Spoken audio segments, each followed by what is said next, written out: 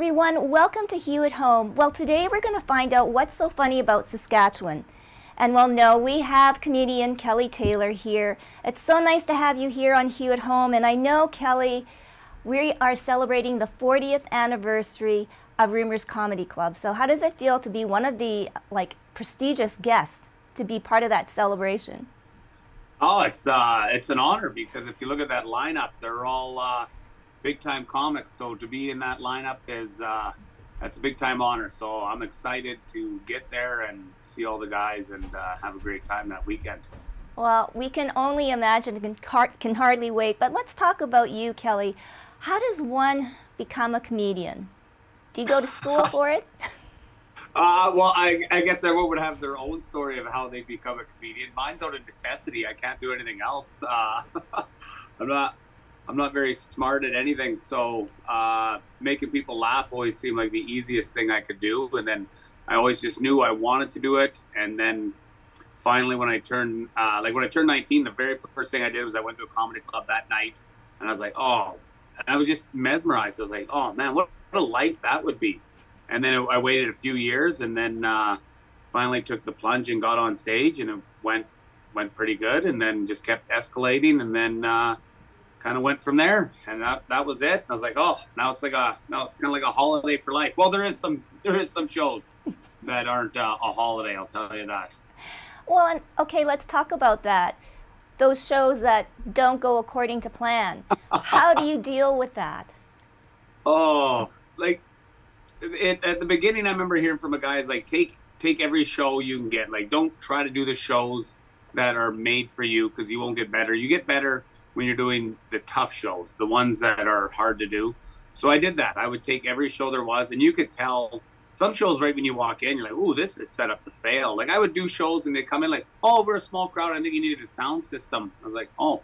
I'm like, well, where do you want me? They're like, over there. I was like, oh, in the dark corner behind the buffet. So you're like, this is going to be a tough sell. And so those are some tough ones. As you continue on doing comedy, like now when people message or do things for shows, like, you know, let's have a stage, let's have a sound system, let's do this, as opposed to like sometimes they'll think it's a good idea. I want to do it as a surprise for my staff. And like, I don't know if your staff wants to hear stand up right now. People, the best crowds are the ones like going to Rumors that are they want to go to a comedy club and see a show. So hopefully those shows are few and far between, those real bad ones, but there's definitely a lot of them at the beginning.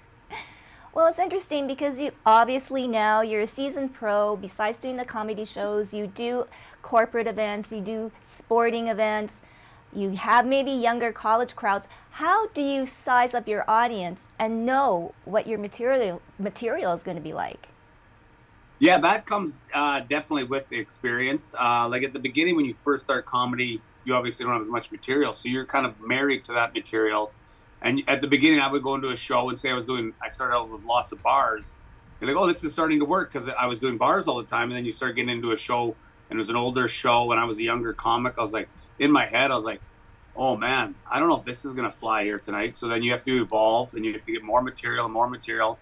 And the more you do it and the more material you get, you can come into a crowd and say you have 3 hours of material. When you're on stage, you can kind of look, and then it's like as we're talking, sometimes we're filing, like, let's go to this joke. And then did that one work good? Oh, I got another one that's like that. We can tag that together. So sometimes when we're talking, we're not actually there. We can be out. We're out this cloud picking things and going like that. And you're like trying to figure it all out. Like, even when I did Canadian colleges for a year. Canadian colleges, it was almost like I was younger then, so it was like a party. There was lots of alcohol, because the drinking age is only 18, 19. And then I did that for 1 year. Then I went to the U.S. where the drinking age is 21, and the comedy show was like, it was an alternative to get the kids that weren't drinking. So if I came in with like a party show, they're like, what? So within a year of doing those American colleges, I wrote my nerd hour. Like, I was closing with like board game jokes and coloring, and it was like, so you just started evolving to what will fit that crowd. And the more shows you do and the different crowds you do only helps you out in the long run, because you start adapting. It's like survival. It certainly is. Well, this is kind of fascinating, knowing all this. So it's almost like being a singer-songwriter, right? Like, do you have a notebook by your bedside?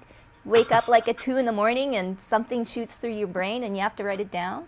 Yeah, you used to, or then you lay in bed, and you try to tell yourself you'll remember it. You remember, then you wake up and like I don't remember that at all. Or my scribbling, I'll scribble something down. And I was like, what was this? I don't know what this is. I don't know what's funny in this. And that's usually how I do anything. It's just a jot note. Like I don't write out big chunks. I know a lot of comics will. Like you'll get your Seinfelds and your Gaffikans that take out every nuance, every word. Whereas I try to take a premise and then I let the crowd, I'll try it out. And then it's almost like the crowd can feed me where to go with the joke. Because sometimes you think something's funny, then you'll say it and you're like, oh, I thought the laugh would be there. And then sometimes you'll say something and there's a laugh there. And you're like, oh, that's the direction I got to go. And then it kind of goes down that way and you figure it out the more you do it. And like anything, practice makes anything better. It's in hockey, any sport, or just in stand-up or anything in general. Who do you find it easier with, sporting crowds or the corporate real world? The sporting crowds are all different because like sometimes I got known for I did hockey functions, and a lot of hockey guys, they chirp each other on the ice. So that's kind of their thing. So I did one show where I did that. Like I kind of went through which hockey guys were all there, and I started picking like, okay, that's a little bit of a bird, that's a little bit of a bird. So I'll kind of go at it like that, like a little bit of a roast. And then I did that, and then these guys, they love that. They're like, oh yeah. So then the next time they come through, like, hey, like you're gonna be who you making? I can't wait for you to make fun of them again. I was like, well, I already made fun of that guy. I gotta find something new to make. And then some of these, I was like, oh, this is getting pretty offside. I don't know if I'm comfortable even saying this. So those are fun that way, and I almost get to feel like the big brother. Like my brothers are like that. You know, you burn people and that. And the corporate ones, you know, as long as it's a good setup show. That's all that matters. Some people are like, oh, I don't want to cater and be a clean comic. I was like, to me, doing clean comedy, edgy comedy, it doesn't matter. As long as it's a good crowd that's listening, I'm happy to do either way. And so what is life like for you now? You said you're on the road right now. You're in Cranbrook. Is it still a lot of traveling to every niche and corner of the country?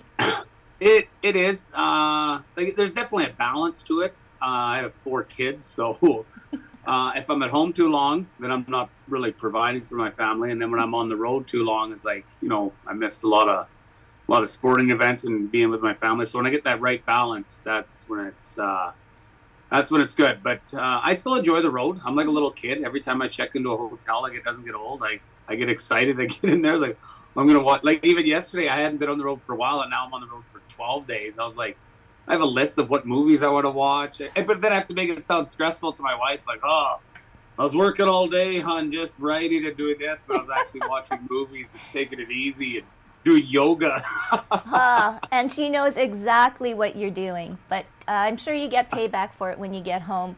The family life, how much has that influenced part of your humor?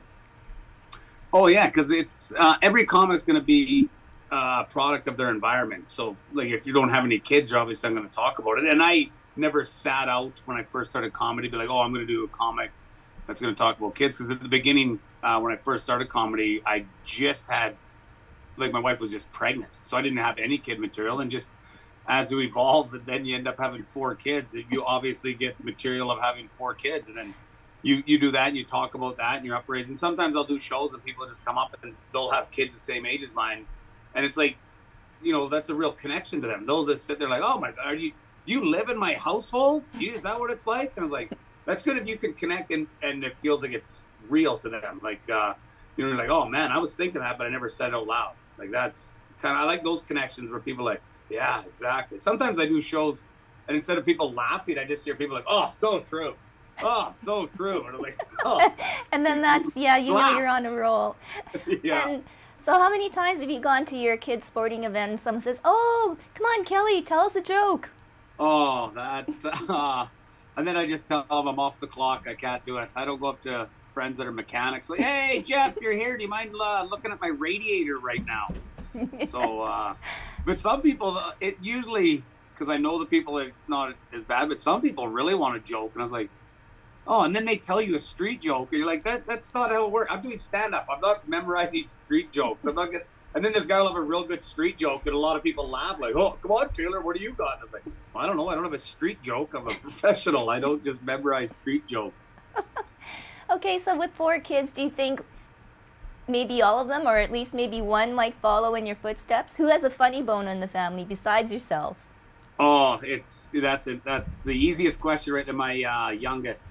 My youngest is it's crazy. Like fun. I don't know because I'm the youngest of five, maybe to get the attention, but he did this character. He might have been 7 or 8, and we were around a fire, and he puts on like this raspy voice, and we don't know where it came from. And he was like an insult comic, and he was going around the fire like burning people, and then he ran out of things to say, and then you'll have a newspaper start your fire, and the funny thing is like when comics are very true, you can like that's a beautiful thing on stage. It's when they're hiding things. He even just admits like I'm out of things to talk about, and he grabs the newspaper and then he sees a picture of someone and then just starts ripping them, and you're like, oh my god, like he's improvising as he goes. And then word got around that he did this, and then he ended up doing like 70 people around a campfire in Waskesiu, and there's all ages from 5 to 70, which is not an easy crowd to do. And when people started to yelp things at him, he would start burning them. And then people try to record. He's like, hey, no recording, no devices. And he was just like on fire. And I was like, oh my God. I as a comic, I was like, oh, that's impressive. So that would be the one I'd put all my chips in on that one. Well, that'd be a nice transition for you to become his agent, right? You know all the spots to go. Exactly. I'll take a cut off that, keep booking them, then I'll just put myself on the show. That I could sail into the sunset and retire like that with my boy. That'd be the best. Well, maybe you should bring him to the anniversary tour. Well, if there's a hockey game in there too, I usually try to bring him on there and then tag in a hockey game. So, like, getting back now to Winnipeg, what is it about Winnipeg that you like or maybe don't like? And I'm not saying it just because I'm coming to Winnipeg, but people will ask, because that's a common question, like, where's your favorite place to perform? And like anything, like the Toronto or Vancouver usually thinks they're the best. I love Winnipeg. The Winnipeg crowds are always great. I don't know if it's just like a good blue collar, like from Tuesday and Wednesday in comedy clubs are notoriously the worst day. Like it's usually open mics and it's just comics telling jokes to other comics. But Tyler runs the club, has it like there'll be deals, like say it's 2 for 1 Tuesday or something. And Winnipeggers, they love a good deal. I know that. So, or Wednesday's a burger at a ticket. So the club's packed on Tuesday and Wednesday, and you're like, well, this feels like a Saturday in here. So it's always great. And then Winnipeg has a lot of great places to eat. Like since I'm on the road, I'm not cooking in that. So we go around and I experience the whole city. And I usually try to get in a hockey game. So every time I go there, like my wife knows how much I love Winnipeg too. I have to make it sound like I'm working. I was like, oh, it's going to be a tough grind. But I love it. I've been doing it so long now. And there's always things on your calendar that you're like kind of dread. Like, oh, that one's going to be a tough show, that one.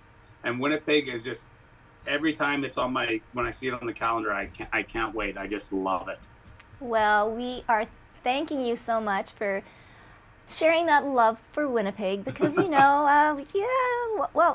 didn't talk about, well, at least you're from Saskatoon and not Regina, right? And Prince Albert even. I'm even further away than both of them. Yeah. Okay, well, no wonder you get along so well with us here in Winnipeg. But there it is.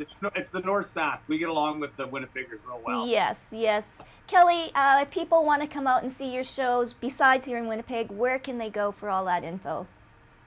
Oh, I got a kellytaylor.biz. I don't even know if anyone else has a .biz website, but .com and .ca we're gone. I don't know who those Kelly Taylors are, but I'm at .biz, and you can check out some shows there. So I'll be coming in, and for the Winnipeg people, I come October 4th, 5th, and then I'm back in March doing the comedy club for a week too. So wow, you can get there. Yeah. Okay, that's a full slate of Kelly Taylor. Thank you so much, Kelly. All the best for this year.